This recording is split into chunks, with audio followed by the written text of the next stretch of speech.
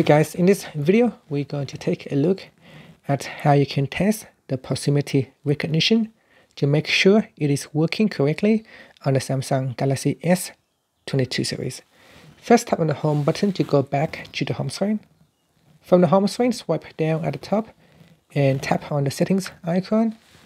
In settings, go down and tap on battery and device care. Then we go down to the bottom and tap on diagnostics. In here, you want to go down and tap on proximity recognition.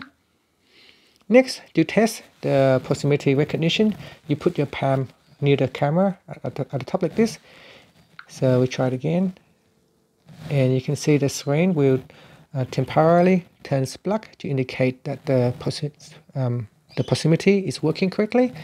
So at the moment it shows it is normal. It shows the message proximity recognition is working normally. And this feature is useful, especially when you are on a phone call.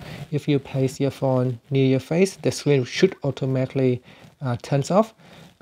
First, it helps to save the battery and seconds when the screen is on. Sometimes you can accidentally touch some things on the screen and cause the phone to disconnect, or you might accidentally open another app.